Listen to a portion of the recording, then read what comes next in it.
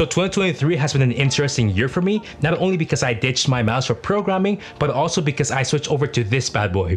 Now, if you've seen keyboards before, this probably looks a little bit weird to you, and that's because it is. This is a staggered quartered keyboard layout, and the reason why it's called a staggered layout is because if you look at the columns, they are staggered. So this means that if you want to use the keyboard the way it's intended by keeping your hand on the home row as much as possible, in order to reach some keys, you have to do some weird finger contortioning just to reach them, and honestly, this is just very uncomfortable. And honestly, it's this uncomfortable feeling that has kept me from actually learning how to use a keyboard properly. What I used to do for the longest time is just move my fingers to a different position, essentially moving my fingers around to a new home row. This will make it easier for me to actually reach some of these special keys. And God forbid that I have to use the back key or one of those special key characters, because I don't know about you, but my fingers just can't reach that far while staying on home row. This, on the other hand, is a custom open source keyboard called the Lily58 Pro, and it has an ortholinear staggered layout. You'll notice that for every single column, each key is directly on top of one another, and the last few columns are staggered, making it easy for your pinkies to reach those buttons. And this has been a huge game changer for me, because typing has now become a lot more enjoyable and super comfortable,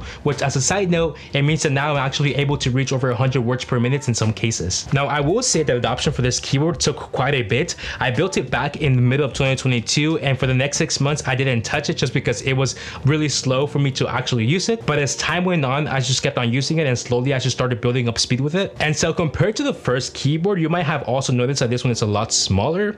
So where are all the other keys? So this is where I want to introduce the concept of layers. So on your standard keyboard, you have the shift key, for example, and by pressing that shift key, you get access to a bunch of other symbols that wouldn't be there otherwise. So the same concept applies to my keyboard, but I have a lot more of them. So on my thumb keys, I have 2 of them that let me access different layers, and also by holding down the escape key on my keyboard, I have another layer that lets me use my keyboard as a mouse. Now, the reason this is possible is because on my custom keyboard, I not only get to decide the hardware I use, but also the software. On my keyboard, I use a custom firmware called ZMK, and ZMK gives me the ability to remap any of my keys and even extend the functionality of my keyboard. And one of the coolest things about doing this on the firmware level is that I can take my keyboard over to any computer and instantly have access to those features on any computer. Okay, so how does this all work? Well, because the Lily58 is an open source keyboard, all of the files that you need to build this thing are actually freely available on GitHub. It's really just a matter of buying all the parts and putting everything together.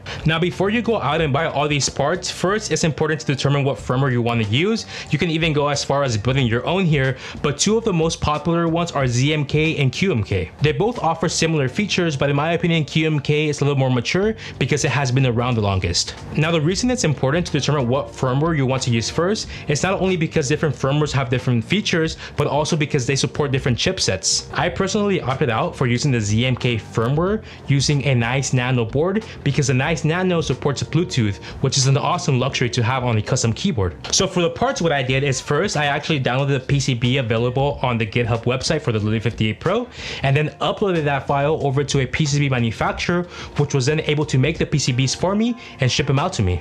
And then I just bought all of the other parts listed on the GitHub website wherever I can find them. If you want to know my specific configuration with all of the parts that I bought to build my keyboard, I'll have it listed down in the description below. Now, alternatively, because this is such a popular hobby, you'll actually find websites that sell you entire kits with everything that you need to build your keyboard, usually excluding the soldering iron. And you can even find services out there that will build a keyboard for you so that you don't have to do anything. But in my opinion, I think it's just cooler to build your own, and if you haven't done this sort of thing before, you gain the experience of learning something new, which I think is always a good thing. Now, after you've built your keyboard, it's just a matter of flashing software onto the boards themselves, and for that, you can follow instructions for the firmware you want to use. The cool part that comes next is actually configuring your keyboard exactly how you want it. Configuration can be done in a few ways. There's actually GUI applications that you can use which make the whole process a lot easier, but I personally prefer to write my own config files, and honestly, it's not that hard as long as you follow the instructions for the firmware you want to use. My config file has actually undergone a lot of changes,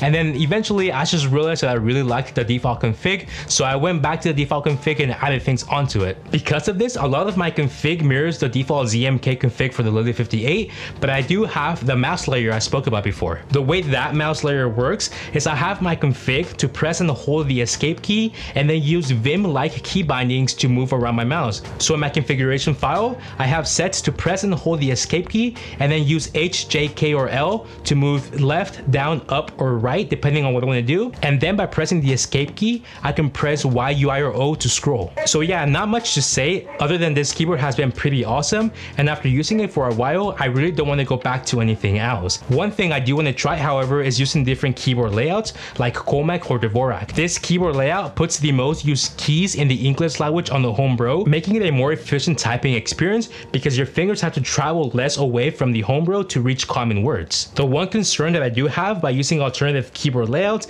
is not being able to go back to a keyboard that uses standard QWERTY keyboard layouts. For example, if I'm using a different computer that might not be mine. So because of that, I put off learning alternative keyboard layouts for now. So if you enjoyed this video, consider subscribing, and I'll see you on the next time. Peace.